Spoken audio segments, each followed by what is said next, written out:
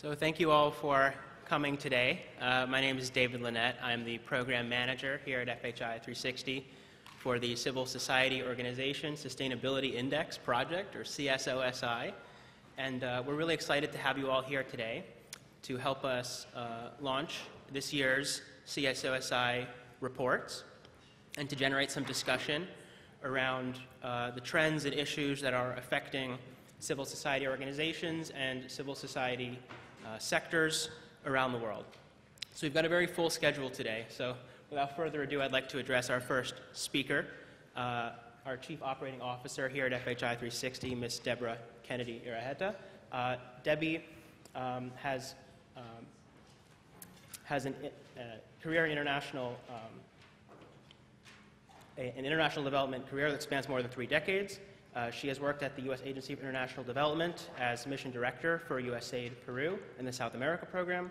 Under her leadership, many bilateral and regional programs expanded their public-private partnerships and successfully used social media to inspire governments and communities to take action.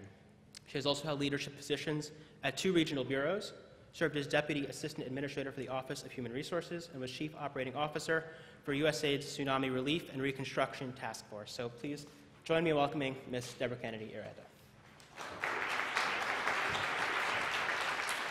Thank you, David, and welcome everybody to Academy Hall here at FHI 360. I'm very excited. I joined FHI 360 about 4.5 years ago. One of the things that David didn't mention is after beginning at USAID as a project development officer, I quickly saw the light and switched to become a democracy and governance officer and got passionate about rule of law and civil society development and governance, local governance. And so every opportunity I get, and David and Michael Cott, who unfortunately is not able to be here today because he's ill, give to join a group like this, it just, of course, why not? So today's the launching of this year's Civil Society Organization Sustainability Index. As we all know, this is a pivotal time for civil society in the world, as development challenges remain as pressing as ever, and as illiberal governments and social movements increasingly challenge civil society's work and their ability to meet the needs of their societies. The index puts a spotlight on the civil society sectors in the 71 countries that it covers, revealing accomplishments, areas for improvement, and the various roadblocks preventing civil society from becoming fully sustainable, integrated, and effective tools for organizing civic action. Over the course of the morning, we will be discussing both some of the most pressing issues that civil society sectors face, as well as some of the innovative ways that they are addressing these issues head-on and showing resiliency in the face of adversity. As practitioners, I know that all of us here today take very seriously our role in building the capacities of civil society organizations, building their reputations as effective civic advocates and reliable service providers, and helping them to pursue more sustainable funding models in the future. The CSO, Civil Society Sustainability, I can't say CSOSI, so I intentionally broke it down. The Civil Society Organization Sustainability Index is a great tool to help us track the degree to which civil society sectors are getting closer to the goals and what needs remain. As a former democracy officer, I'm so excited to see how this tool has evolved over years. I hope you all find the conversations today thought-provoking and that you find this year's reports insightful and useful for your own work. Thanks to all of the individuals who are involved in its production. I know it was a group effort, staff here at FHI 360, but as importantly, partner organizations, the ICNL, USAID staff, and many more local organizations around the world. Thanks together to all of you for coming to participate in this timely discussion and for sharing the moment to us. And I would be negligent if I didn't wish everybody a happy holiday season. Thank you.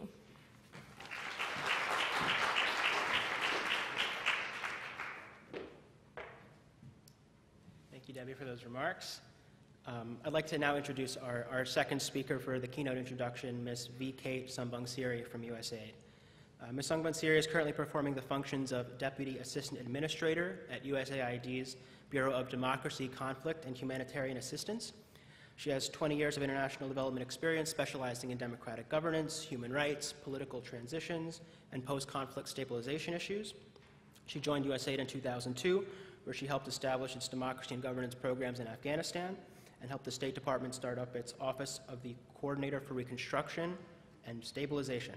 She has served as a Foreign Service Officer in Indonesia, Afghanistan, and Ukraine, where she earned a Distinguished Honor Award for her leadership during the Maidan Revolution. Prior to joining USAID, she served as a Peace Corps volunteer in Nepal, worked with an NGO focused on Burmese migrant issues, and worked for the State Department's Bureau for Democracy, Human Rights, and Labor. Please join me in welcoming Ms. Somvongsiri.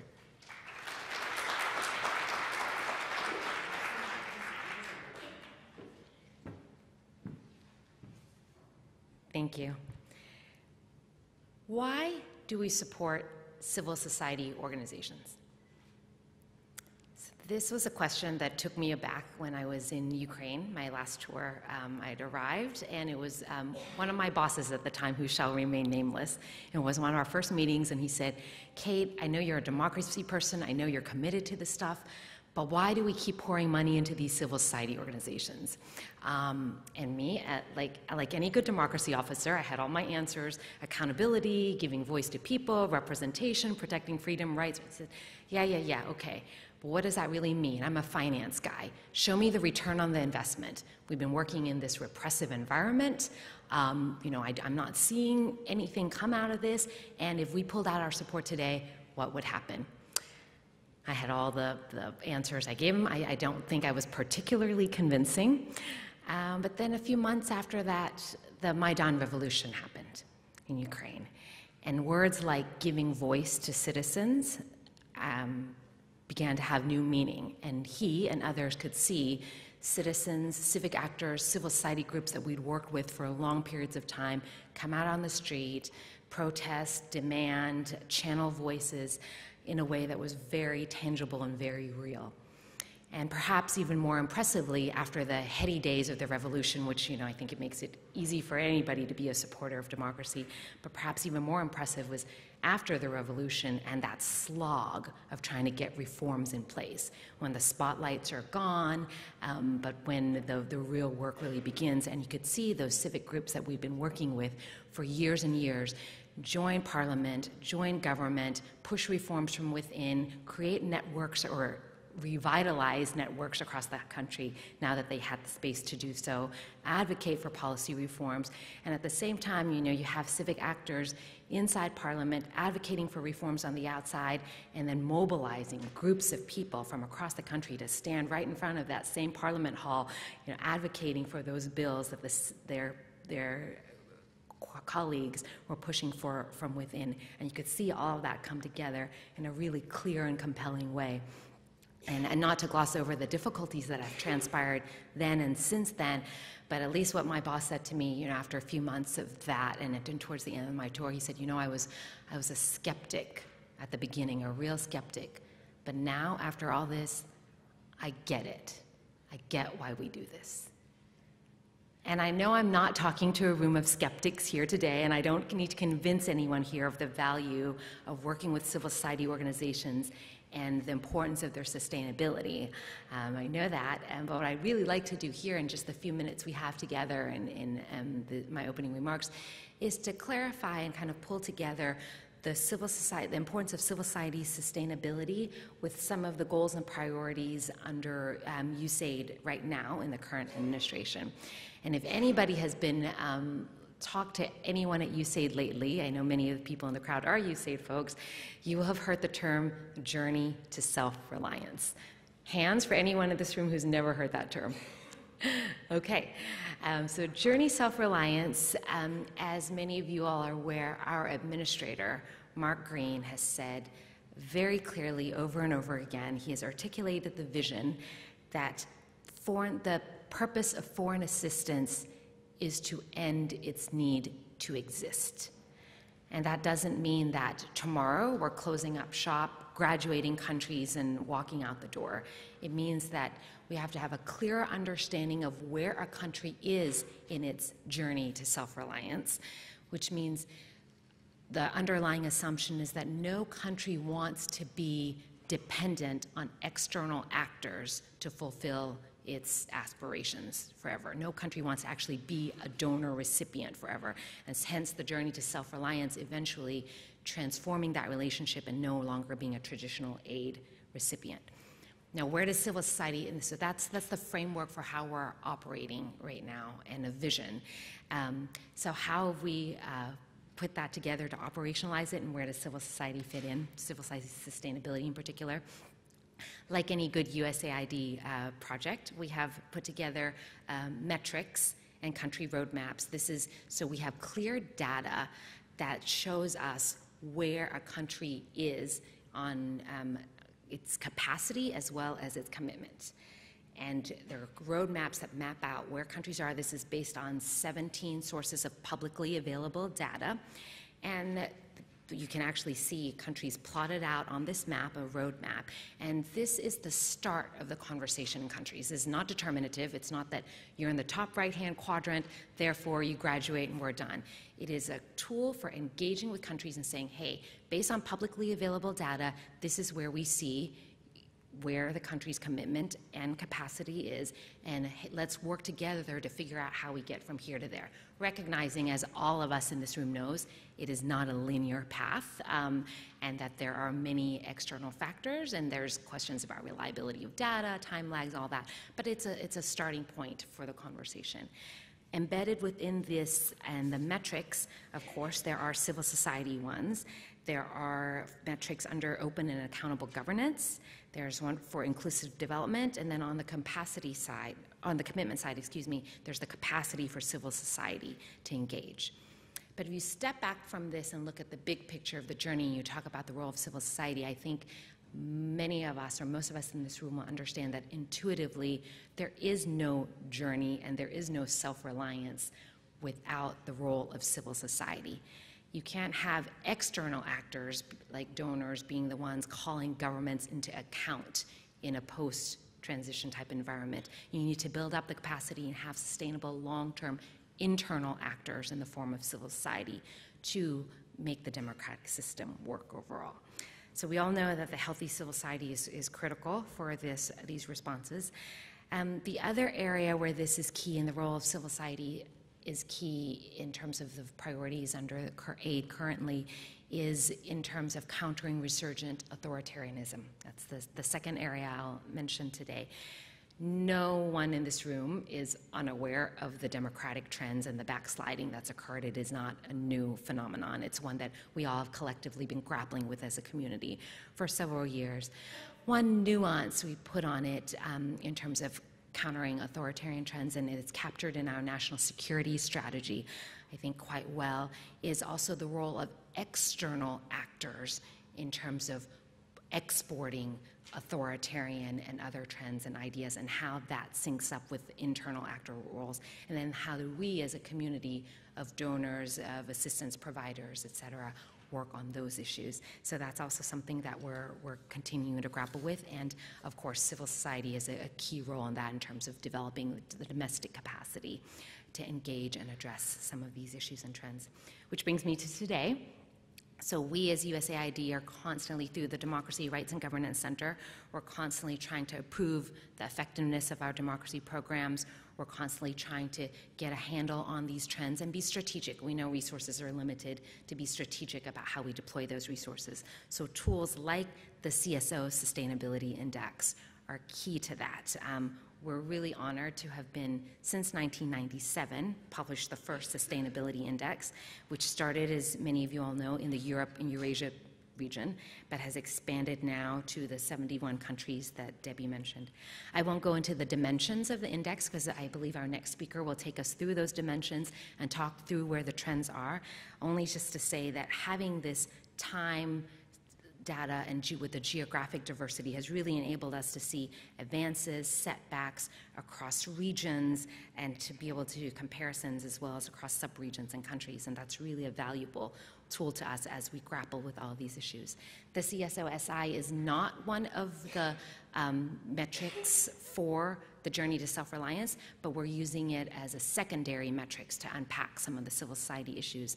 And we also challenge and ask folks in the room here if we can continue to work together and find ways to keep improving these tools, to keep increasing its academic rigor and helping us to utilize it effectively within. We have a lot to learn from all of you today, and I hope we'll use this opportunity to think together, hear trends, learn, challenge. Please also challenge us within USAID where you think we're missing the boat on some of these issues and how we could be working together more effectively, because collectively, I think our goal in this partnership, obviously, is to continue to support civil society in its journey and to continue to be able to answer that question of why are we supporting civil society, and also, not only that, but also how we can do it better together. So thank you for your time, thank you for all of your efforts and your partnership, and look forward to today's discussions.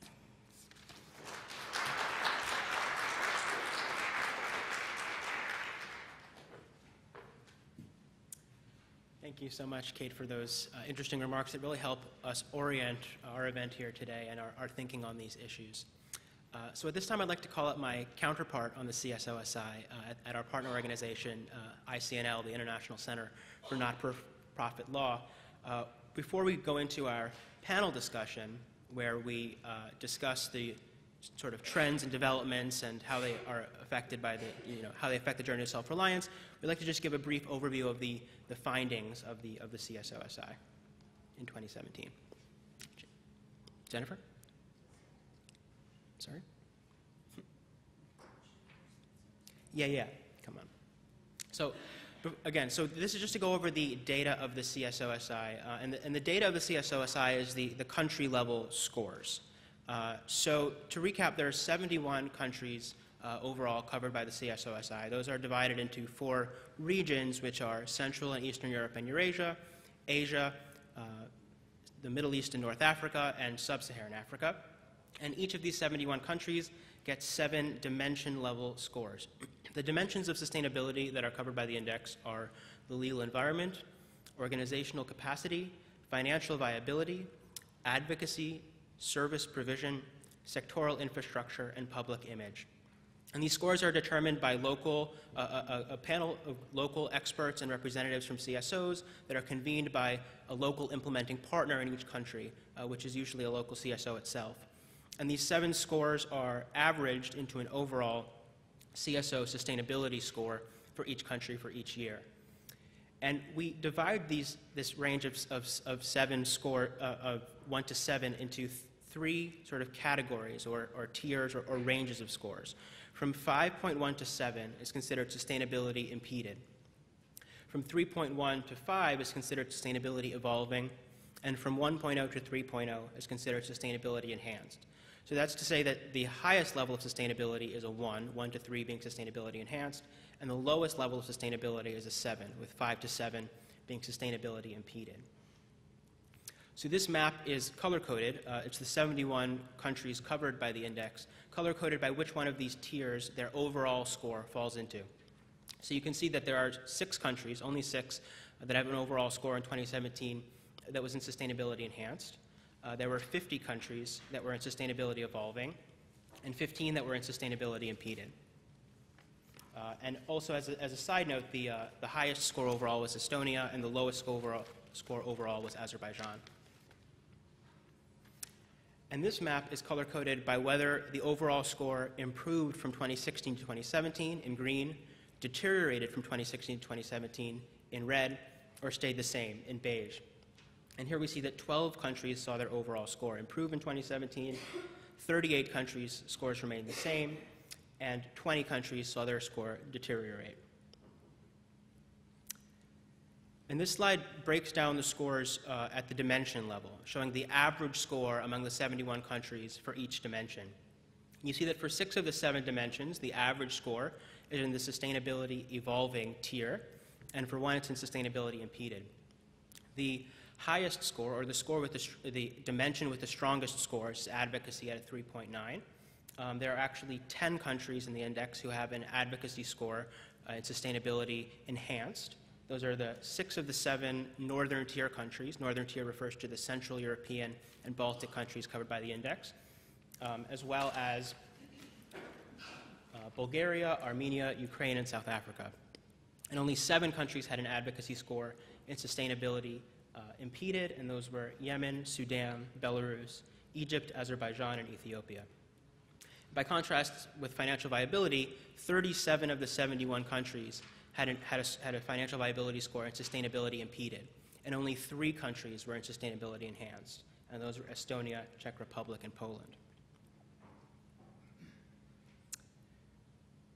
This slide shows the dimensions again, but by the level of change, whether they were improving or deteriorating from 2016 to 2017. You see that across most of the dimensions, the scores deteriorated from 2016 to 2017. The only exception was sectoral infrastructure, which had a net improvement. And sectoral infrastructure refers to the training and resources that CSOs have at their disposal, their level of networking and collaboration amongst themselves and with other sectors.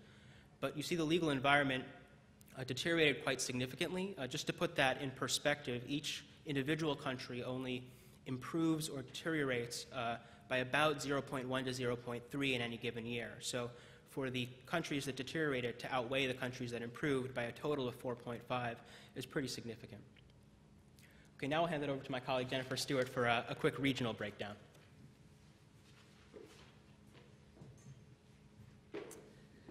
Hi, so David provided a quick overview of things at a global level and at a dimension level. I'm going to try to break it down a little bit, looking at the individual regions and some of the main trends that we saw there.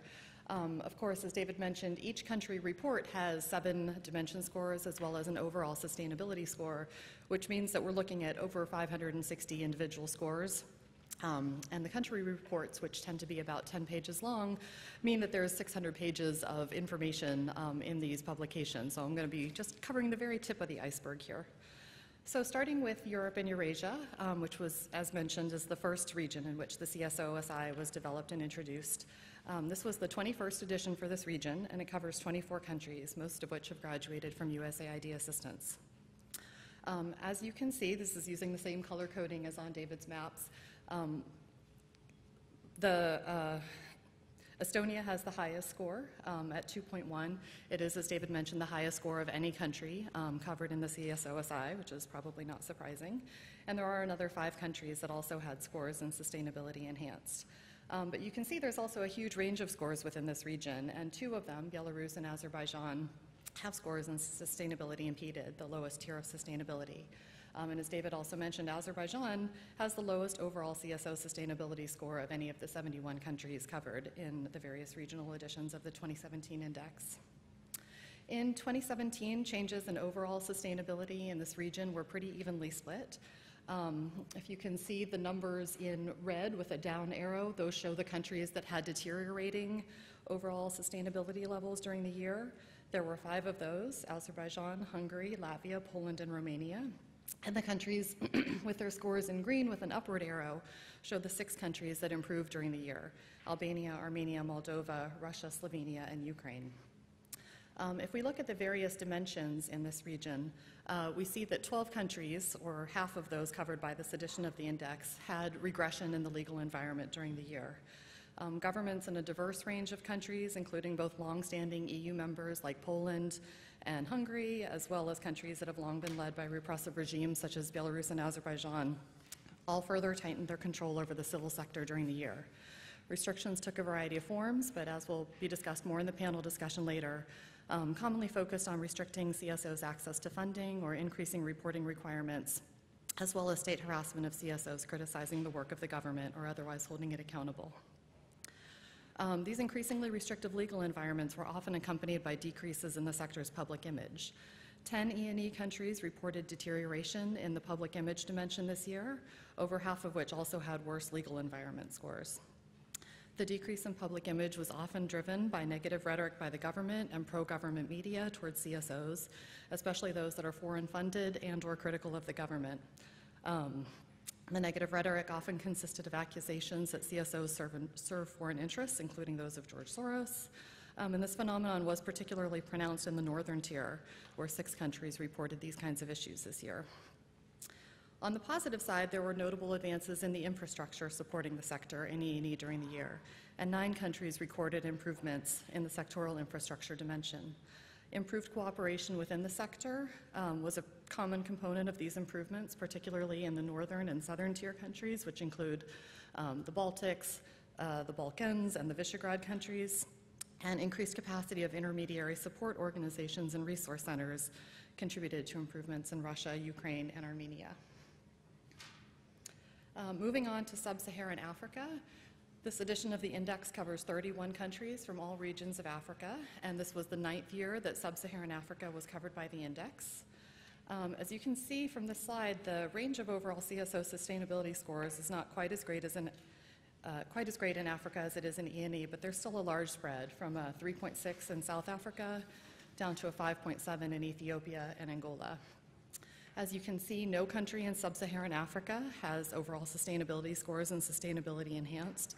And in fact, only a single dimension score, advocacy in South Africa, falls in this uppermost tier of sustainability within this region, showing the great amount of work that remains to be done. About 2/3 of the countries had scores in sustainability evolving this year, and the remaining 10 had scores in sustainability impeded. Overall, sustainability was fairly stable in Africa in 2017. 20 countries reported no change in their overall scores from the previous year, while 6 countries, Botswana, Burundi, Kenya, Namibia, Senegal, and Uganda, reported decline, and 5 countries, Angola, the Gambia, Guinea, Niger, and Sierra Leone, reported improvement. Excuse me. Advocacy made some notable advances in sub-Saharan Africa during the year. There were 13 countries reporting improvement in this dimension. Improvement was mostly attributed to CSO's better relations with the government, as well as well-targeted advocacy campaigns. Interestingly, the countries reporting improvements in this dimension included both countries at the lower end of the scoring scale in this dimension, such as Ethiopia and Angola, as well as some of the higher performers in advocacy, such as Kenya, Nigeria, and Zambia. There were also some positive developments in service provision, which was already one of the strongest dimensions in sub-Saharan Africa. In 2017, CSOs across the region were deeply involved in meeting the needs of the massive number of people affected by conflict, poverty, and famine, and 8 countries reported improvements in this dimension. On the other hand, as in E&E, legal environment was the dimension with the most deterioration. And we had 16 countries, again, slightly more than half of those covered, reporting worse legal environments during the year. This is an unfortunate trend that we see across all of the regions of the index. Governments again took a variety of actions to constrain the voices of critical CSOs during the year, including passing new laws that introduced more stringent registration and reporting requirements, as well as detaining, fining, and imprisoning CSO staff and breaking up demonstrations. Moving on to the Middle East and North Africa, this year we published the 6th edition of the MENA Index, which covers 7 countries in the region. Again, overall CSO sustainability scores cover a fairly wide range, with Lebanon,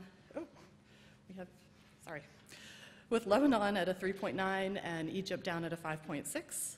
As you can see, there's a fairly even split between those with overall sustainability scores falling in sustainability evolving in the yellow, and those in sustainability impeded in the red. And in this region, not dissimilar to Africa, there's not a single score at the dimension level that reaches sustainability evolving. 3 countries and territories, Yemen, Egypt, and West Bank Gaza, experienced deterioration in overall CSO sustainability during the year. The situation in Egypt, which already had the lowest level of sustainability in the region, was particularly dire, with negative developments noted in nearly every dimension. Overall sustainability did not change in the other 4 countries. As was the case in sub-Saharan Africa, we saw significant improvements in advocacy during the year, and 3 countries, Iraq, Jordan, and Lebanon, reported better advocacy scores, while 2 countries, Egypt and Yemen, reported that advocacy had become more constrained during the year. However, it was interesting to note that even in these countries, the reports note that CSOs continued to carry out campaigns to address issues of public concern. As is the case in all regions, financial viability was the weakest dimension in nearly all of the MENA countries covered by the index, and the situation got significantly worse in 2017. In all countries but Morocco, CSOs experienced a deterioration in financial viability, whether due to shifting donor priorities, new legal obstacles, or the emergence of larger economic challenges. And then again, the legal environment dimension, which was already impeded in more than half of the countries covered by the index, also experienced significant downturn in 2017, with 5 countries, all but Jordan and Morocco, experiencing deterioration in this dimension. And last but not least, we have the Asia edition of the index, which covers 9 countries. This is the newest addition to the CSOSI family. It was published for just the 4th time in 2017. And this year's report included for the first time Burma. As you can see, all 9 countries had overall CSO sustainability ratings in the middle tier of sustainability evolving.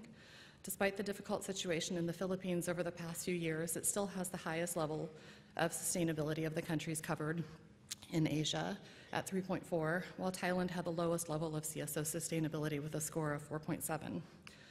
2017 was a tough year in these 9 countries.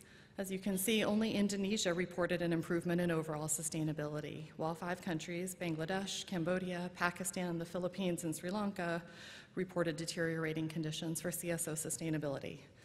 Many of the regressing scores were the result of heightened government harassment and declines in foreign funding. There's also little good news among these 9 countries when looking at the individual dimensions. The dimension with the most positive change was service provision, but even there were just 2 countries, Indonesia and the Philippines, that noted improvements, both due to the development of new services. And then in line with the other regions, 6 of the 9 countries covered in this edition of the index reported deterioration in the legal environment dimension during the year, and not a single country reported improvement. Bangladesh and Cambodia recorded particularly significant levels of deterioration in their legal environments in 2017, with both countries taking action to shrink civic space through both legal and extra-legal restrictions and attacks on CSOs. I hope this is obviously, again, just a quick overview of some of the findings. Hopefully it's piqued your interest to take a closer look at the reports and the data. And I'm going to turn it over to David to give you an idea of where you can find some of that information. Great, thanks, Jennifer. So if you'd like to explore the data more, you can go to www.csosi.org, where we have our data dashboard. It allows you to visualize the data in several different ways and pick which countries are interested and which dimensions you're interested. Here are just a few screenshots of the types of visualizations you can pull up from the dashboard. You can also download the data both from 2017 and all the historical data through Excel to crunch the numbers or to create whatever other visualizations that you're interested in or that fit your research needs. So at this time, I'd like to call up our moderator for the panel discussion, Michael Tetelman, as well as our panelists, Thomas Carothers, Kathy Shea, Jenna White, and Joseph Sany. Michael's going to help guide us through a discussion of some of the trends and developments that were coming out of the narrative reports in 2017 that continue to affect civil society sustainability, and through that, the journey to self-reliance. Thank you, David. Come on.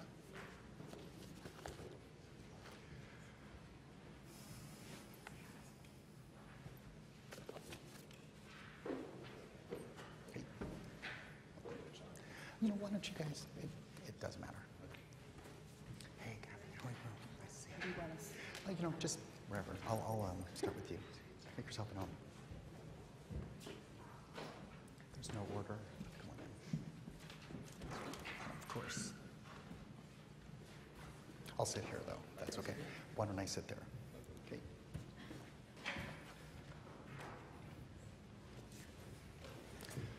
Great. Good morning, everybody, and welcome again. Thank you. It's a real pleasure to have you all here for this really exciting event. Again, my name is Mike Tetelman.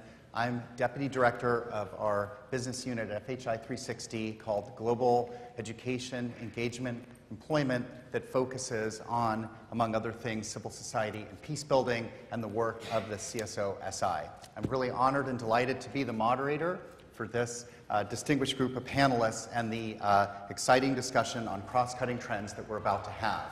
So we've got about an hour. What I'd like to do first is just give you a sense of each of the speakers, their bios, and then we will proceed to just go through each speaker, starting with Catherine Shea, who will talk about closing civic space, authoritarian challenges, some questions for Catherine, and then Thomas Carothers, focusing on liberal civic activism and CSO legitimacy issues. And then we'll turn to Jenna for some questions around reduced funding and threats to financial viability for CSOs. And then close with Joseph Sany and Jennifer Stuart to talk about how these trends are captured by the CSOSI. So that'll probably be around 40 minutes or so, and then open it up for questions and answers from you all. So, looking forward. So without further ado, let me just at least introduce our speakers. So Catherine Shea is Vice President of Programs for the International Center for Not-for-Profit Law. Catherine is a lawyer and public policy expert specializing in the development of an enabling legal environment for civil society and citizen participation worldwide. Her international experience providing assistance to the development of laws governing foundations, associations, and other not-for-profit organizations spans 27 countries and includes representing ICNL before high-level officials of foreign governments, international institutions, and government and private organizations on significant policy issues. Thomas Carothers is Senior Vice President for Studies, Carnegie Endowment for International Peace. Thomas is Senior Vice President for Studies at the Carnegie Endowment, where he oversees all of the endowment's research programs. Widely recognized as a leading authority on democratization, he's worked on democracy and governance assistance projects around the world for many public and private organizations. He's worked extensively on issues relating to civil society development, including the trend towards closing civic space globally. And the bios that you have will provide more detail. So welcome, Thomas. Jenna White is, Technical Advisor at LINC and Program Director for Facilitating Financial Sustainability. Jenna is a Program Director with a U.S.-based small business that assists local and international organizations to increase institutional capacity. At LINC, Jenna directs the Facilitating Financial Sustainability, FFS, and the local systems practice activities under USAID Local Works. Under FFS, LINC leads a consortium of partners to research and test ways to improve CSO's financial sustainability by mobilizing new sources of philanthropic and commercial resources. Joseph Sany is Technical Advisor at FHI 360. Dr. Sany is an international development, peace building, and peacekeeping specialist. He currently serves as Technical Advisor at FHI, and in this capacity supports and advises on innovative approaches to the CSOSI, as well as on FHI 360 programming in the areas of civil society development, capacity strengthening, governance, and peace building in fragile and post-conflict environments. And Jennifer, whom you heard from earlier, is Program Manager at ICNL. Jennifer has over 20 years of experience designing, implementing, monitoring, and evaluating democracy and governance programs with an emphasis on civil society strengthening, and has been involved with the CSOSI since its early days, overseeing its production from 2000 to 2004 as a civil society specialist in USAID's Regional Bureau for Europe and Eurasia. So you can tell we have a really wonderful array of panelists to address these themes, and excited to get started. Okay, so Catherine, we will first start with you. Welcome again, great to have you here. And we'll just start by posing a couple broad questions. If you don't mind just speaking to those, that'd be great. Again, focusing on that theme of closing civic space and authoritarian challenges. All right. So here's some questions for you to consider and maybe raise to the audience.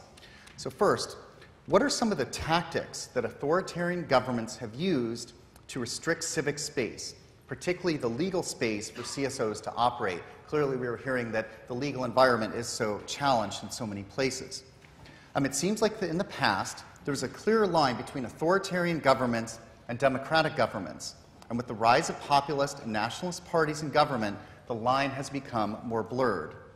Where are we seeing this kind of democratic backsliding take place? And how have these governments succeeded in overcoming opposition from civil society to roll back liberal democracy in their countries? So why don't you speak to that for a few minutes and we'll proceed. Okay, yeah, I'll start with your first question, if that's okay. That would be First of all, I want to say thank you to you and to FHI 360, as well as to USAID for hosting this event. They've been part of the CSOSI process for a long time, and I was excited to see your materials up there and participate in this launch. You know, as we've all noted, the index has tracked the rise of authoritarianism and the closing of civic space. It's been well documented in the index as well as elsewhere. I'm going to focus a little on legal space because that's what I know about. And you know, at ICNL we keep data as well, and our data shows that since 2012, there's been 72 countries that have imposed over 144 restrictions on civil society legally across the world. And as Jennifer mentioned earlier, the tactics have included closing CSOs down, making it hard for them to form, having smear campaigns, harassment, additional reporting, and the like. I'm going to raise 4 issues that were particularly interesting that I thought came out of the reports this year in terms of the tactics that are being used. One was direct government control of funding, which was sort of a new twist on an old issue. We've talked a lot about the fact that there have been a lot of impediments to CSO financing over the years, particularly international financing. But this year, we saw this new development in Poland. In 2017, Poland passed a law that allows a government agency that reports directly to the Prime Minister to essentially control certain types of international funding that come in, as well as other public funding. So this includes European Union funding that comes into Poland, the so-called Norway grants, the funds that come from Norway, which between those sources are among the largest sources of funding for CSOs across Central and Eastern Europe. So it's a fairly big restriction. Now we've seen proposals in the past to control, directly control government funding. And one thing that comes to mind is Venezuela's international cooperation law that was proposed in 2006 and came up over and over again, but was never passed. But this is one of the few efforts that actually succeeded. So it's a worrisome development, and it's significant because, of course, it gives this agency the ability to sort of pick the winners and losers, who gets funding and who doesn't. Something we'll be monitoring over the coming year because it'll be now in its implementation phase. So that's problem with financial restrictions. We've also seen a rise in non-financial restrictions, particularly those that deal with information and research, information sharing and research. I'll give just 2 examples of that. You know, Egypt passed a law that most of us know about last year, tightening the strict controls already on CSOs even further. So the new law basically requires that CSOs have to obtain prior government approval before they can carry out field research or conduct an opinion poll. So that's very problematic. Also, you can't collaborate with a foreign group or even a local group unless you get government approval in advance. So this really constricts the ability to collaborate and share information. Similarly, in Tanzania, we saw this year amendments to the Statistics Act. Basically, you can't now contradict or distort government statistics that are approved by an agency, or even communicate statistical information without government approval. Third thing I think we should, that I noticed in this reports, and there were a lot of examples of this, so I'll just give you a few. There's been a real uptick in restrictions on cybercrime, as well as other laws that restrict access to digital space. Couple examples in Bangladesh, there's an ICT Act. It allows criminal prosecutions of anybody who transmits false or obscene materials that quote unquote cause another person to become dishonest or corrupt. A really broad standard that allows a fair amount of discretion in prosecuting CSOs and others. And the government has used that discretion. It's filed 300 cases in the first 7 months of 2017 alone. So fairly strict requirement there. We also saw in the West Bank and Gaza a new cybercrimes law. It allows for restrictions on online expression, again on vague grounds. If you interfere with state security or social harmony, you can be prosecuted, and the fines include imprisonment. And in fact, last September, a human rights defender was criminally charged under this new law for simply making Facebook posts that were critical of the government. Final point I'll make on this is we've seen a rise in extra legal measures, governments doing things that actually aren't authorized by the law. Now, we've seen over the years that the index has tracked a flurry of legislative activity, and many of these laws are well into their implementation phase now.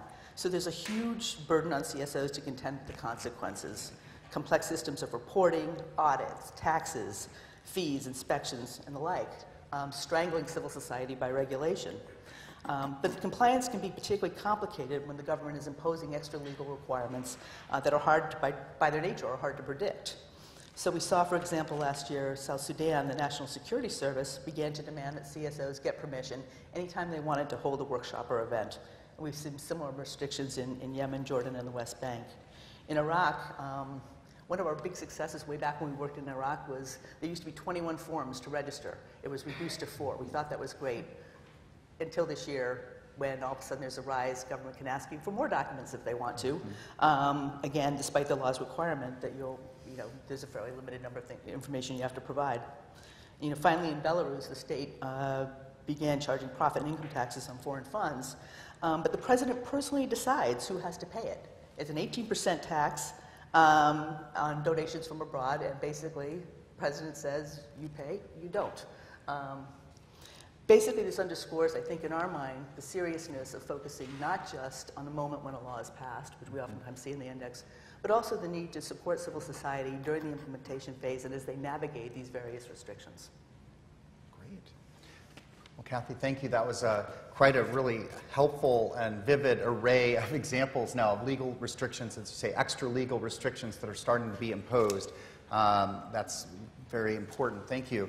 Did you want to also talk about that line of the blurring of authoritarian and democratic governments? Yeah, sure. I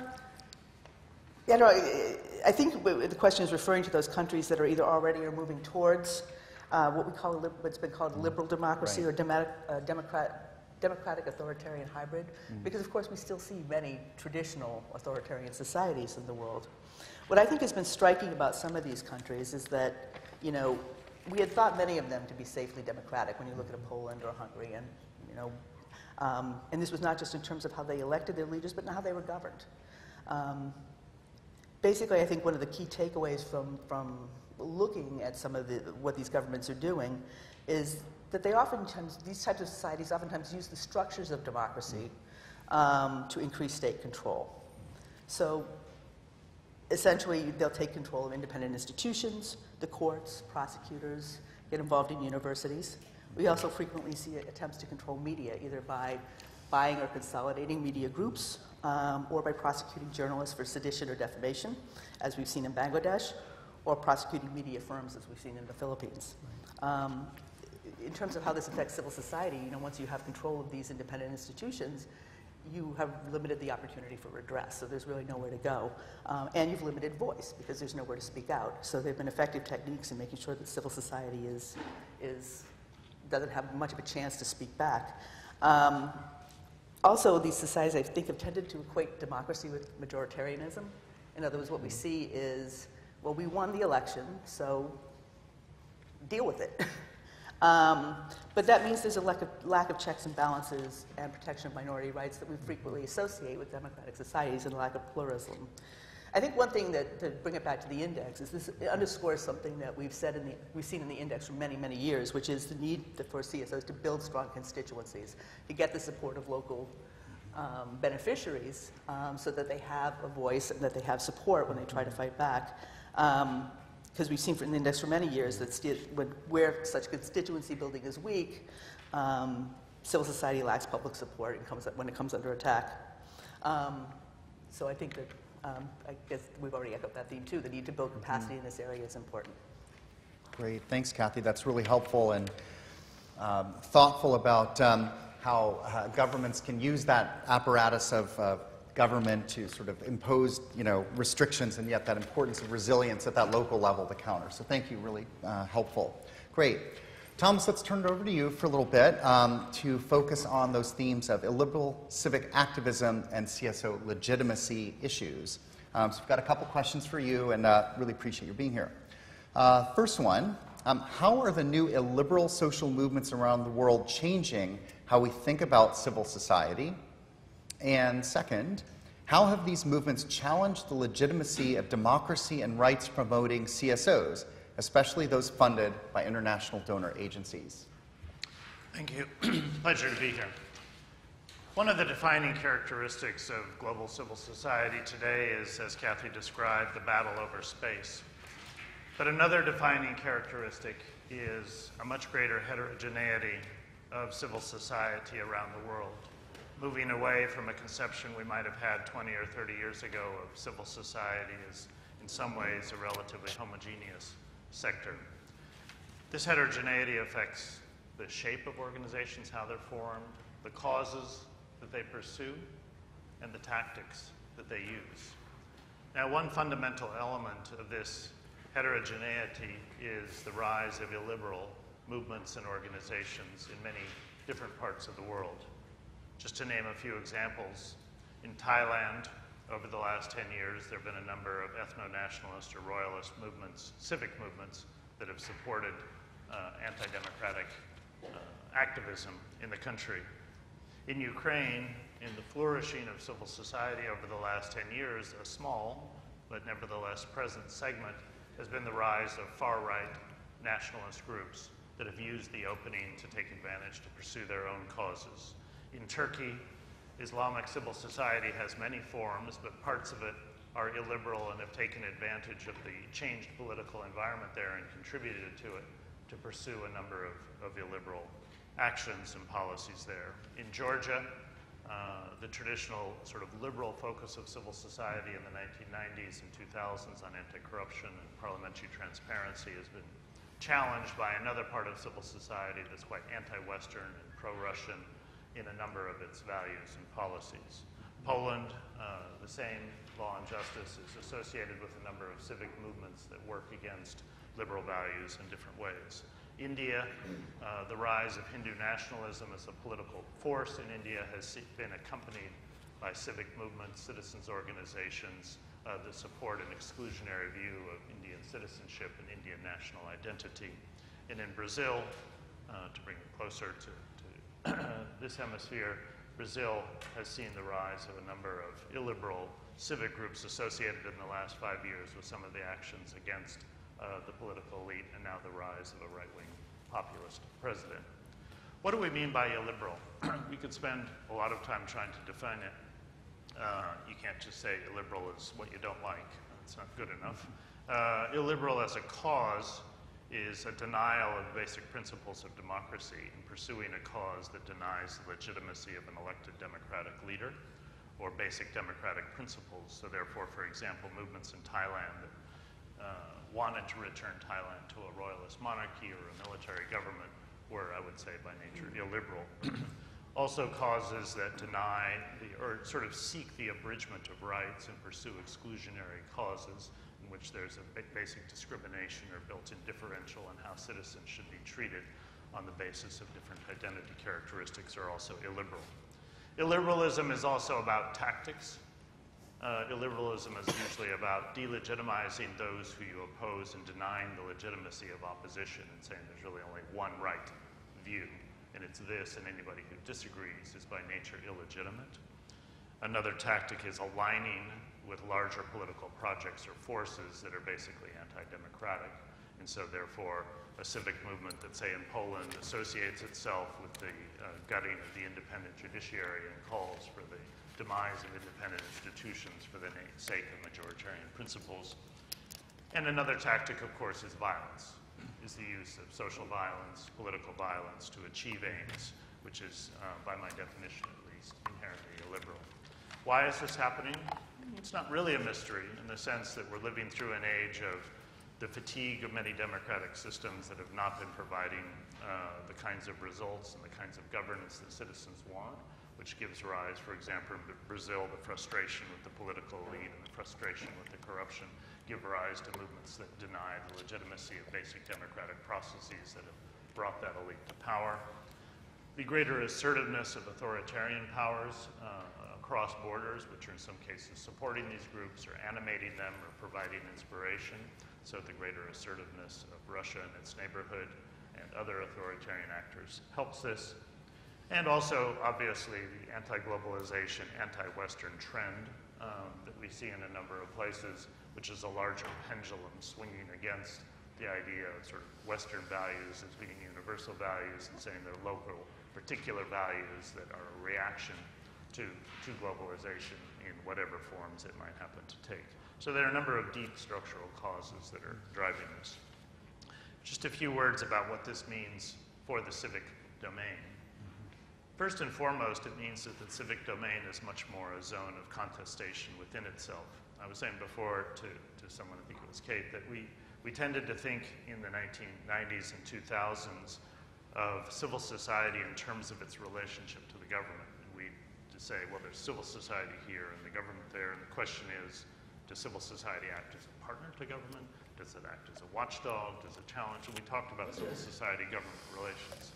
The story in many societies today is the battle within civil society among itself over values and principles and tactics and ideas and so forth. And so this notion of a simple dimension between civil society and the government has to be replaced by a much more complicated view of civil society in most countries as a very contested zone with very different actors working at cross purposes with each other. A second implication is there's a much greater degree of confrontation and fighting among civil society groups and direct action to try to hurt other groups and to limit their agenda, limit their activities and so forth. So it's a much harsher domain characterized by open confrontation. Third characteristic is claims of authenticity are now much more contested. We used to have a simplistic idea that if a group was, quote, grassroots or had constituents, it was authentic or legitimate. These days, legitimacy is contested everywhere, and many of these illiberal groups contest the legitimacy or authenticity of groups that they oppose, and they claim that they are the authentic voice of the people. And they have a dual characteristic. On the one hand, they're often very much minority groups at the margins or the sidelines of society, yet they claim to speak for a silent majority of the country. And so they say, well, we're a besieged minority, but we're actually speaking for the majority, and that gives us an authenticity or legitimacy that those whom we oppose don't have.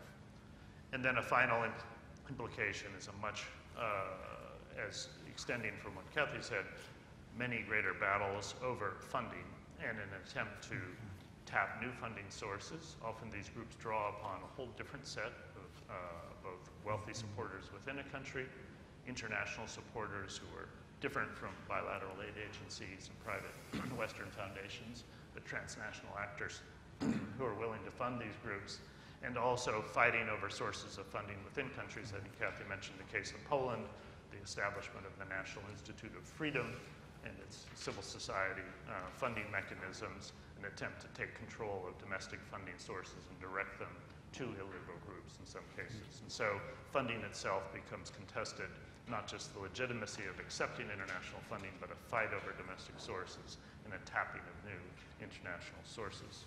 So this trend towards greater illiberal social movements and organizations is throughout the world.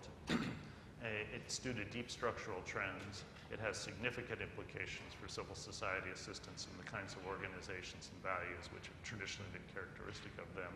Yet it's an area which has been understudied and underexamined because it's often people and organizations whom we don't know, don't have context with, and have not been engaging with very much. So we're urging people in the work we've been doing at Carnegie on this issue for people to take a broader look at civil society and try to open their perspective and see the sector in this new, updated, and more complicated light. Thomas, thank you. That was really informative and comprehensive. Really appreciated your bringing out the importance. First of all, this is an understudied area that needs more attention and thankfully is getting more attention. The heterogeneity of civil society organizations now is really, you brought that out well. Helpful definition around illiberal social movements, what that means, including tactics, breaking that down. I think it really also helpful to show the sort of historic roots or causes and deeper sort of socioeconomic causes for the rise of these movements. And very importantly, of course, the practical day-to-day implications in the civic domain around the internal contestation, very important. And then you brought up that important point, echoing Kathy too, around the impact on financial sustainability. We saw that, of course, with the CSOSI capturing that pretty clearly. So thank you very much. Very helpful, both for question and answers and for our breakout groups later, hopefully to come to some maybe ideas around how to address these important issues. And so your point, last point, or one of your last points about the contestation over finances is, I think, a really good segue to you, Jenna. Great to have you here, because I know you're going to be covering that area around reduced funding and threats to financial viability, which, of course, again, was such an important theme echoed in the index. So maybe a couple questions for you. So here we are. What are some of the main elements of how CSOs are currently funded and supported that are preventing them from reaching financial viability in the long term? And second, what are some alternative models CSOs have used to attempt to increase their financial sustainability and their CSO sector self-reliance more generally. Have any of these models shown success? Welcome. Thank you.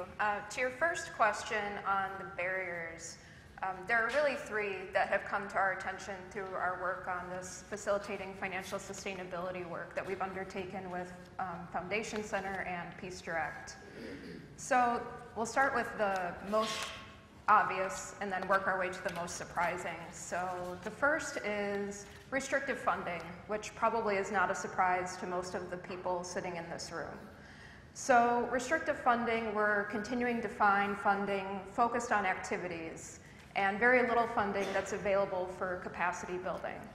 So our research looked at grants in 6 countries. So we looked at grants that were in Foundation Center's database for Uganda, DRC, Colombia, Mexico, Bosnia, and the Philippines.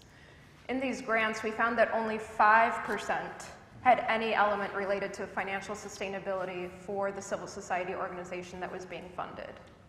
Within that 5%, what was surprising to us was the disparity among sectors. So nearly 70% of that 5% that had a sustainable financing element was focused on human rights organizations. The next largest was advocacy. So we have a couple of working hypotheses around that. Human rights, leading into your second question, we find that these organizations are less likely to have a social enterprise or alternative funding model. Around advocacy, our working hypothesis is that by the nature of their work, they're highly visible and perhaps relative to other sectors have an increase in this kind of funding. So that focus on activities and limited financial sustainability is leading to some perverse behaviors that we'll get to later. The other finding we found around barriers really relates to internal capacity building. So there are 2 elements here. One is under internal capacity building, the primary barrier cited by civil society organizations really relates to governance and a lack of support in this area, particularly around succession planning for their organizations. The other element there is the order in which they receive support. So it tends to be that financial support is then followed by capacity building support due to identification of a problem, rather than building the internal capacity of the organization to prime them to be ready to take in funds. And that's been a consistent complaint that we've heard through our research, not only looking at the database, but also several interviews with civil society organizations in those countries as well as with funders. The most surprising finding, though, around barriers is that growth is really a barrier to financial sustainability. And the reason for that is that growth of an organization tends to undermine one of the key enablers, which is social capital. So as an organization grows, it tends to follow the needs of donors and donor priorities and lead organizations to stray from community priorities. And so central to a community and having that social capital is critically important for sustainability in the long run, especially during the lean times between these large external grants. We find that civil society organizations are really leaning on their communities for volunteer work, for staff to go for a period perhaps without pay, for local fundraising. And so this growth and chasing the large international donor dollars is really leading them to leave behind some of their community-based work. And so what all of this is leading to is a few ways that civil society organizations are trying to combat this. One that we've talked about, and again is probably not surprising to folks in this room, is a focus on social enterprise. But I would caution that when we dig into that and ask civil society organizations why they're doing that, I'm tempted to drop the word social and just say enterprise. So civil society organizations are feeling a pressure to really have 2 parts to their organizations. One part that's focused on bringing in revenue, whether it's tied to their mission or not. For some sectors, that's obvious. You hear a lot of women's empowerment, economic development. It's very easy for them to find a social enterprise model that fits under their larger mission. But we're hearing about organizations with other areas of focus that are just trying to get funds in through any means possible. And it's just enterprise. It's not directly related to their mission, and in fact, it's diluting their efforts towards achieving their social mission. And the third element there that we're hearing about is this continuous effort on the part of many civil society organizations to double dip or find synergies. So having multiple funders funding the same activities or allowing them to operate in a way that they can generate some savings. And what we've heard from organizations is that in particular, they feel that it's challenging because if they realize any savings, they have to give that back. So there's no opportunity for them to really increase their effectiveness working in the current donor model. Wow, okay. Jenna, thank you. That's really helpful food for thought. And I think really helpful granular sort of analysis around the challenges that CSOs are facing around financial sustainability. Really important that you differentiated, for example, between human rights organizations and advocacy organizations, getting back again to the point that it's not a sort of homogeneous or one-size-fits-all sort of perspective. Really important about that challenge around, that CSOs face around dealing with, different donor demands and how to both grow and yet maintain social capital, that crucial tie to social capital and really the inherent DNA of their mission, so to speak. That was really well said. And that sort of accounting and sort of challenges around, dealing with financing around multiple funders at the same time. So I'm sure the breakout groups and some Q&A will really get into that more. So thank you so much. And then for a few more minutes, we've got about 5 more minutes, Joseph, Sany, and Jennifer, if you don't mind sort of speaking to these themes that you've heard from a regional perspective, particularly as it pertains to the CSOSI, so maybe some trends, again, sort of echoing what we heard earlier too, around how Sub-Saharan Africa, some themes that speak to these trends, and also Central and Eastern Europe. And then we'll open it up to Q&A. Take it away. Okay. Well, unfortunately, all of these trends have really been reflected in all of the editions of the index, including the one for Europe and Eurasia. I feel like everything that we heard up here was pretty negative about all of the huge challenges that civil society is facing. I wanted to maybe focus on some positives to end on a higher note. And talk about some of the things, particularly about financial sustainability, other examples that we've seen in Central and Eastern Europe and Eurasia in particular, that CSOs are doing to try to increase their sustainability and overcome some of the challenges that Jenna's mentioned, which have been mentioned throughout the reports. Right. The first one is crowdfunding, which is still a small source of funding overall, but is growing, and many of the reports talk about growth in crowdfunding models. So for example, the Russia report talks about the fact that contributions made in Russia through crowdfunding is growing at more than 200% a year. So it's definitely, a potential future. And one of the things that I think is interesting about crowdfunding is that it really forces CSOs to prove their legitimacy, to work on their public image, to connect with communities as opposed to responding to donor priorities that are out there.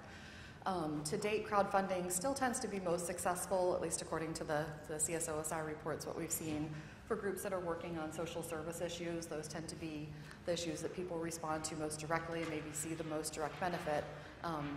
But there were some good examples this year of CSOs also using crowdfunding platforms to raise money for human rights and democracy issues. So in Belarus, obviously one of the more restrictive environments out there, there was a group campaign called BY Help that raised $55,000 this year to help victims of political repression in the country during mass protests during the year.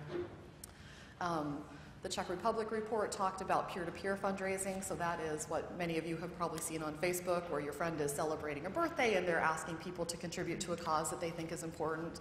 That's becoming more common out there. And we also see examples of CSOs using those technologies to reach beyond their borders. So reports in Armenia and Moldova talked about using crowdfunding or ICT platforms to reach out to the diaspora. And then Nepal also collected funds from the diaspora to help rebuild houses in flood-affected areas during the year. Yeah. And Bulgaria and Serbia both talked about using the International Global Giving platform to reach potential donors. Which I thought was interesting. Another thing that I wanted to mention was different legal mechanisms that can be used to create new funding sources. Central and Eastern Europe obviously has made more advances in terms of moving away from this reliance on foreign donors than most of the other regions that we cover. 10, 15 years ago when they were joining the EU, they were talking about, how were they going to survive with this loss of USAID funding and other traditional funding mechanisms. And one of the things that many countries in the region have done was create these percentage mechanisms where they pass laws that allow taxpayers to designate a certain percentage of their income taxes to certain CSOs.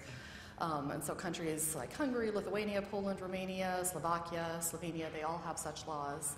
And they have actually provided a pretty significant source of income for CSOs.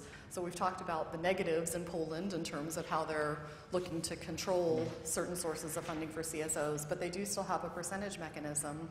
And in 2016, you had 13.6 million people, about half of the taxpayers in the country, taking advantage of that and designating 660 million Polish zloty, which is almost $200 million to CSOs. So it is a potentially significant source of money. So far, it still, relatively speaking, benefits a small number of organizations. They had over 8,000 groups that received some support from this kind of mechanism in 2017. But just 10 organizations received almost 40%. So it's obviously a very lopsided source of funding for groups. But there is, again, a tie with legitimacy and proving their worth to constituents because they have to actively reach out to citizens, educate them about the work they're doing, and encourage them to take this step of filling out this extra line on their tax forms to do that. So the Moldova report talked about that this year and that connection. They're one of the newest countries to adopt this kind of mechanism, and 2017 was the first year that taxpayers could contribute 2% of their taxes to groups. And so CSOs were really active, and they were out there, and they were trying to encourage taxpayers to take advantage of that. It was a pretty small amount of people who did that in this first year. They reported that it was just 21,000 people and just $160,000 that came to CSOs in that way. But they also noted that of those people, almost half of them were people who did not have to fill out tax forms, but only filled out the tax forms so they could designate money to those CSOs. So, there's some good news out there and some positives, so I just wanted to reflect on some of that. No, thank you for bringing out that perspective and some of those very interesting, albeit really creative ways around funding and tapping into that. So, wonderful. Sany? Yeah, so I will continue in that momentum of positive news. I think the trends are there, they are known. And the way the reports portray those trends is in form of stressors. These trends are stressors, and therefore CSO have to cope with those trends. Right? So if you look at it from that perspective, we see that in sub-Saharan Africa at least, and I think that's true for any other region, that CSO are facing those adverse trends with creative and innovative ways. I will focus a little more on growing authoritarianism and then closing space. We find in the report that some CSO are using new ways of organizing and advocacy, for example, in terms of advocacy, because even in those repressive regimes, the government recognizes the value of service provision. And so, and just to your point, the civil society is not homogeneous. So you have service provision, CSO where, so they will use that as a way to engage with the government and push some changes around service delivery because the government will be more receptive. They will also use other forms of advocacy such as social movement. We saw that in Namibia with the landless people movement to push for some land reforms. They will use internet with hashtag movements and other form of informal campaigns to push the agenda forward. So people are trying to be creative in that regard as far as advocacy. And even in terms of funding, I mean, you mentioned crowdfunding. There are other ways, even around service provision. And then I think it's important to make that difference. I mean, and CSO understand that social enterprise have become an euphemism. So they are pretty clear in terms of, okay, we have a business side around service provision. We try to engage in cost recovery service provision while we are doing social activities. So, it's important to mention that. And also, all those forms of innovation are ways to adapt to a changing environment. But there are also good news. They are not just adapting. They are trying to be part of bigger systemic changes. We saw that in Gambia or Angola, where CSO will leverage some contextual opportunities like what happened in Gambia, the revolution, to partners with other sectors to actually steer change so that they don't relieve the experience of dictators' regime. So in Gambia, for example, they're actually working with the government to try to see how to keep up the promises of the regime change. Same thing in Angola, where they were very instrumental to work on voter education, the electoral process. We see that in Zimbabwe as well. So we are shifting. I mean, it's still embryonic, but there is a strategic shift from just resisting or adapting to actually begin to bring transformation in the society. Of course, it will not happen overnight. It's a difficult journey. It's a complex one. And in the report tried to capture that and provide more insight to policymakers and interveners to these individual difficult experiences, but hopeful experiences. Wonderful. Thank you. I think that's really inspirational and important to bring out how in all of these challenging contexts there is this resilience and creativity and innovation that's being fomented and playing itself out. So fantastic. Really, you all laid out such interesting and helpful perspectives. I'm sure there are quite a few, or could be quite a few questions from the audience. So we have about 10 minutes or so. Maybe David will be kind and give us even a couple extra few minutes too. So why don't you step up to the microphones. We have microphones here, and just introduce yourselves and feel free to address a question or questions to the speakers. Okay, great. Oh. Great. Hi, I'm Smriti Lakhe from Root Change. Really interesting perspectives. I think I learned lots of new things in terms of the complexity of civil society organizations. What I think I didn't hear very much of, and Sany, you pointed it out towards the end, is the importance of working in systems. We have completely drank the Kool-Aid of systems thinking and capacity 2.0 that USAID has been promoting. And I'm curious to hear from you what kind of trends you're seeing in civil society organizations to adopt this thinking, and what are some of the challenges that you're seeing? Wonderful, great question. Particularly around systems, you want to address that? Any of the panelists can jump in. Go ahead, Sany. I think there is a recognition in the civil society, and then that you cannot tackle illiberal tactics or dictatorial or repressive government alone. So that's one. And so there is a need, and then we see it in the report that one of the sectors, one of the aspects of the report, sectoral infrastructure has improved because there is that recognition that they have to work, they have to build more solid alliance to tackle those repressive regime. So that's one aspect.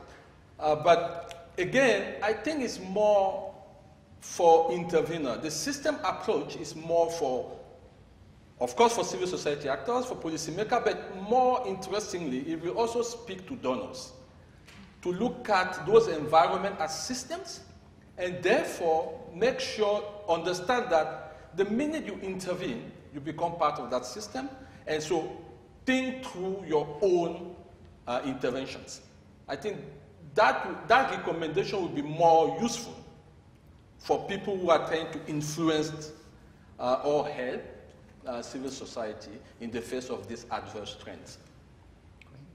I would maybe just briefly add that one of the things that I see come up in CSOSI reports a lot related to Sany's point about donors thinking about their influence on sectors is, donors often come in and they try to encourage CSOs to work in coalitions, but at the same time, I think you often see that because there's this fierce competition for donor funding, that is an automatic disincentive to CSOs working together a lot of the time. So there's kind of this conflicting pull by donors' presence. And then I will add, we saw it in Liberia. For example, in Liberia, donors shifted their funding to support elections, fair enough. But many organizations, of course, those big organizations shifted their priority to work on election. But when the election were over, the donors pulled out their money, and some organizations actually ceased to exist virtually. And that was not a well-thought approach. For example, we ignore the impact of our action in that environment. To build on that, the second phase of our FFS work after this research is to support 3 action learning groups in Colombia, DRC, and Uganda, which are just getting off the ground now. They have between 8 and 15 civil society representatives that are supposed to be focusing on this systems level, really towards the aim of collective action. And at least in Uganda, where they're really focusing on is building trust between civil society and government. And they've really cited a lack of other funding opportunities, which has been mentioned, to be able to do that and engage in that kind of collective action. And it's because the funding has been targeted for activities that have to benefit the sector as a whole that's really forcing this group to work together in this way. And they've really cited a lack of other opportunities besides one organization taking the initiative to go about this and try and bring others on board to engage in these kind of activities. So we're very interested to see how this goes. It's still early in the process, but it seems like it's a combination of a lack of funding targeted at those activities, and it's sort of a new way of thinking for civil society organizations in terms of acting on behalf of the sector versus for their own individual aims when it comes to using donor funds. Thank you. Thanks for the question. Marianne? Yes, hi. Marianne Yerkes, USAID. So to take us back to the dark side for a minute, you referenced, many of you, the resurgent authoritarianism, the contestation of civic space and civil society. We also obviously see that and are hearing about that in terms of contestation of the information space, disinformation, the use of new technologies, of artificial intelligence, kind of looking at the horizon of kind of the negative side of what can happen, right? And so I'm curious on 2 fronts. One is, to what extent did the index and the reports actually pick up any trends related to that space, really in that kind of disinformation or the use, this type of new front, if you will, of attack?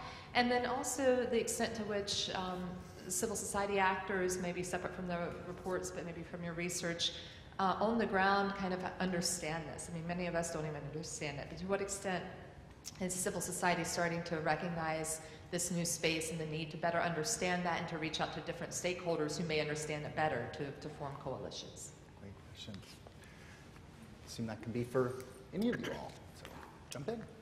I'll take a stab. I mean, the index reports, it's definitely mentioned in several, this rise of disinformation and how CSOs are responding to it. One off the top of my head that I remember is the Burma report, and it talks about how Facebook was used by liberal groups to really incite animosity towards the Rohingya, which led to the crisis there. There was less, I think, about how civil society can react effectively to that, so I think that's something that we still need to think about how to address in the reports more effectively. Great. Tom? Yeah, the same in India, where WhatsApp is very widely used in India, as people know, and it's become a place of defining segregated communities of people, in some cases, who meet up and get to know each other, and then WhatsApp has been used in a number of places to stir up violence against particular people or groups. But other civic groups that oppose that are trying to get organized and to think about better ways to not necessarily sort of regulate media, but better ways to use it and to present it to users. So certainly social media has become part of the contested zone of the contestation of civil society, and civic groups no longer, the sort of liberal civic groups in the broader democratic sense of the word, no longer see it as necessarily their domain, but they realize they have to fight for it, and they have to define how it can be used and how it can be, in some cases, regulated more effectively, as opposed to 10 years ago when they thought, oh, this will be just a great empowerment tool for us. We'll own this space. They don't. And they see it being used against them. Yeah. I agree. I think we have seen the index and other sources, of course, picking up on the rise of disinformation and the use of social media in a liberal fashion. The one part of your question I think we haven't seen much of yet is artificial intelligence. That hasn't started to rise, I think, in the index reports, but I think that's reflective of the fact that it hasn't risen in civil society's attention yet. In other words, there's a whole lot of room, I think, for educating our civil society partners about both the threats and opportunities that are posed by AI, because I know it's certainly in my work I haven't seen too much awareness of that on the ground yet, and I think that's, again, a place where there's a lot of room for growth. Thank you. Great. Okay, we have time for, oh gosh, at least two more. Let's try and get all three of you. Last three questions, we'll kind of group them together. So if you just, each of you raise your questions and we'll try and have the panelists answer. Hi, my name is Rafael Mimoun. I'm with Horizontal. We leverage technology for human rights. So it's a follow-up on the previous question. I'm interested in hearing your thoughts more generally about technology, not just disinformation, but how the development of technology, how the fact that most, in most places in the developing world today, many people have access to smartphones, on social media, how that's impacted the work of civil society and the journey to self-reliance. I think that the point on crowdfunding was quite interesting and quite relevant, but I'm interested if there are other aspects of technology and technological progress that has been impacted as well.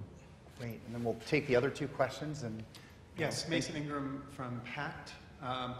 I really appreciated, Thomas Carothers, your discussion of the heterogeneity within civil society and the extent to which there's really a contest in many cases between liberal and illiberal civil society, which I think has been echoed by others. I'm interested in how much do you think we know about what allows liberal civil society, as we would define it, to effectively defend their legitimacy and position themselves effectively to win the argument with those that are really systematically trying to undercut their perceived legitimacy. Great. That's super. Thank you. And John? I'd like to bring it back to a nuts and bolts question, back to the overall topic of journey to self-reliance. As Kate mentioned, USAID is taking a very substantial kind of refocusing on some longer-term goals. And just last week, they released a new acquisition and assistance strategy, which really emphasized co-design, collaboration, longer-term commitments, less transactional engagement, a range of things that speak to kind of the development thinking. If there was, for each of you, is there one thing, what would be the most important change in donor, or USAID particularly, but donor funding and support to civil society that you think would be most critical to enable this sustainability? Great, okay. So wonderful, thank you all.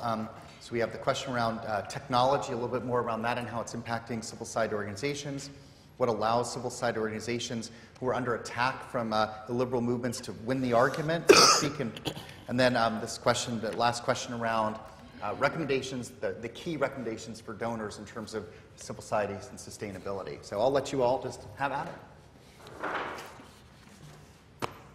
Why don't I address the question on legitimacy? We've done some work on that at Carnegie over the past year, and I could recommend to you a study we published in April or May on our website called Examining Civil Society Legitimacy, where we asked a number of activists in different countries to probe the fight for legitimacy. In sort of 20-second summation, it was, don't appeal to legitimacy through the appeal to universal principles. That's your instinct as a human rights defender or as a women's rights activist or LGBT activist or whatever it happens to be. That isn't what's going to get you the legitimacy, it's the appeal to the universal principle. What's going to get you the legitimacy much more often is concretely, describe how your work is helping certain people improve their lives day to day, much more concretely. And secondly, make much clearer who your partners are. Who do you actually work, who are you associated with? Because sort of the associational definition of identity has become so much more important.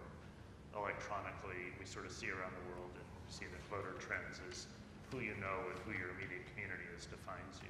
So don't say we stand for these things, instead say we accomplish this, and these are the people who are our closest partners and why. That's a better start for legitimacy. I don't mean to make it sound like it's a simple formula, but there are some trends. If you take a look at the report, it comes to a whole analysis of what are some of the pluses and minuses of different approaches to achieving legitimacy. Great, thank you. Some of the other topics raised, anyone want to take a jump at them? I think on the issue of technology, there's a lot. I mean, I couldn't possibly cover it in a simple answer, but we've seen some of the more obvious uses of technology to organize. I mean, certainly assemblies and the like, using smartphones to get around restrictions on assembly. Certainly fundraising, it's not just crowdfunding, but things like SMS messaging to raise money. And even mobile platforms we're starting to see in sort of cooperative efforts between government and CSOs to put out information about how do you register, what are your obligations under the law as a CSO, things like that. So those are just 3 examples of probably hundreds of ways that CSOs are using technology these days to navigate their spaces. Great. Thank you. Sany? Yeah, I think just on technology, I mean, there's also the need to build evidence base, and then they are using technology for that to collect data, to do research. People want to see the return on investment is based on data, and so they are using technology for that. Just to also go back to the question you asked, what will change or what recommendations in terms of donor recommendation to support CSOs? I mean, there is a lot that can be done, but start by understanding their resilience strategy, what they are using to resist or adapt or transform the system, and focus on that. Not the negative, but look at the efforts that are going on and support, zoom in like a laser on those efforts and support those, and adapt your system yourself. I think that's the thing. We want them to become Denmark, but we don't want to change. So try and to accept that we will have to change, so that to meet them where they are would be a good start. Thank you. Thank you, panelists. We really appreciate it. A round of applause. We really appreciate great groundwork. Thank you. It's a lot of great food for thought.